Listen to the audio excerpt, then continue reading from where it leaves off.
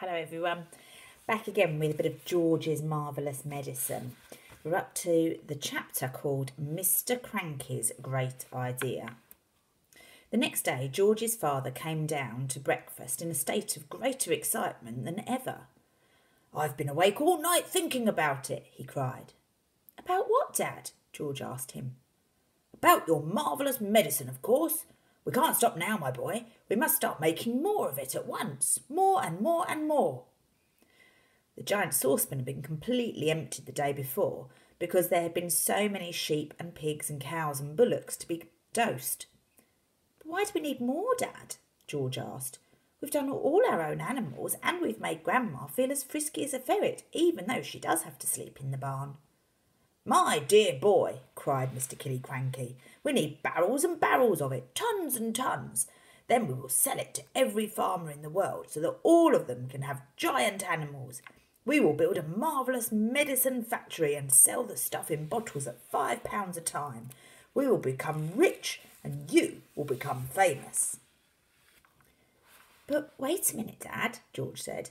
"There's no waiting," cried Mr. Cranky, working himself up so much that he put butter in his coffee and milk on his toast.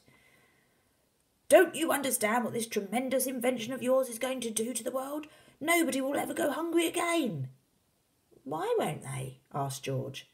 "Because one giant cow will give 50 buckets of milk a day," cried Mr. Cranky, waving his arms. "One giant chicken will make 100 fried chicken dinners, and one giant pig will give you 1,000 pork chops.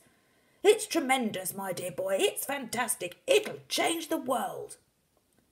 "But wait a minute, Dad," George said again. "Don't keep saying wait a minute," shouted Mr. Cranky. "There isn't a minute to wait. We must get cracking at once." "Do calm down, my dear," Mrs. Cranky said from the other side of the table, "and stop putting marmalade on your cornflakes." "The heck with my cornflakes," cried Mr. Cranky, leaping up from his chair. "Come on, George, let's get going. And the first thing we'll do is make one more saucepanful as a tester." "But, Dad," said little George, "the trouble is—" "There won't be any trouble, my boy," cried Mr. Cranky. "How can there possibly be any trouble? All you've got to do is put the same stuff into the saucepan as you did yesterday, and while you're doing it, I'll write down each and every item. That's how we'll get the magic recipe." "But, Dad," George said, "please listen to me." "Why don't you listen to him?" Mrs. Cranky said. "The boy's trying to tell you something." But Mr. Cranky was too excited to listen to anyone except himself. "And then," he cried, "when the new mixture is ready, we'll test it out on an old hen just to make absolutely sure we've got it right. And after that, we'll all shout hooray and build the giant factory." "But, Dad—" "Come on then, what is it you want to say?" "I can't possibly remember all the hundreds of things I put into the saucepan to make the medicine," George said. "Of course you can, my dear boy," cried Mr. Cranky. "I'll help you. I'll jog your memory.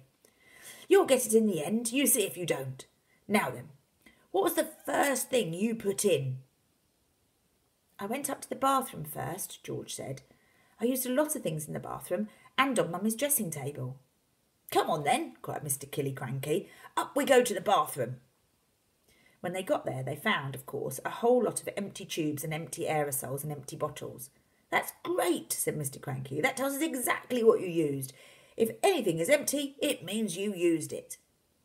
So Mr. Cranky started making a list of everything that was empty in the bathroom. Then they went to Mrs. Cranky's dressing table. "A box of powder," said Mr. Cranky, writing it down. "Helga's hair set. Flowers of turnips perfume. Terrific. This is going to be easy. Where did you go next?" "To the laundry room," George said. "But are you sure you haven't missed anything out up here, Dad?" "That's up to you, my boy," Mr. Cranky said. "Have I?" "I don't think so," George said. So down they went to the laundry room, and once again Mr. Cranky wrote down the names of all the empty bottles and cans.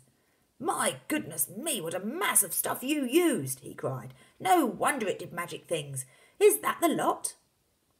"No, Dad, it's not," George said, and he led his father out to the shed where the animal medicines were kept and showed him the 5 big empty bottles up on the shelf. Mr. Cranky wrote down all their names. "Anything else?" Mr. Cranky asked. Little George scratched his head and thought, but he couldn't remember having put anything else in. Mr. Killiecranky leapt into his car and drove down to the village and bought new bottles and tubes and cans of everything on his list. He then went to the vet and got a fresh supply of all the animal medicines George had used. "Now, show me how you did it, George," he said. "Come along, show me exactly how you mixed them all together." And that's the end of our chapter today. I'll be back with you for the next chapter, which is Marvellous Medicine number 2. Bye.